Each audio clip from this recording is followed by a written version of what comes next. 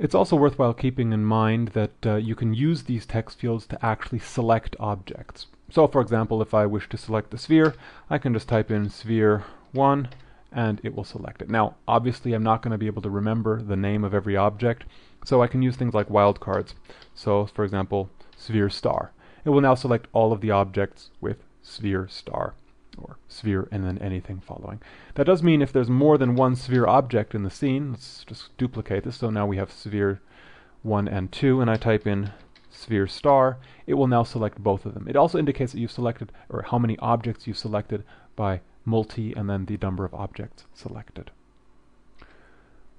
Not only will it display exactly here which object is selected, but it also allows you to select individual components or clusters.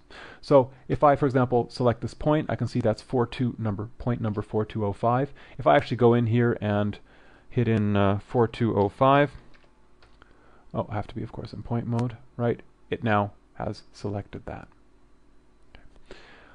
Furthermore, if I were to go into, for example, a cluster, let's go into polygons, and we have maybe a cluster on the head. You'll see now it's now labeled. It has the label for that cluster, and it's entered that, so you know exactly which cluster it is you've selected.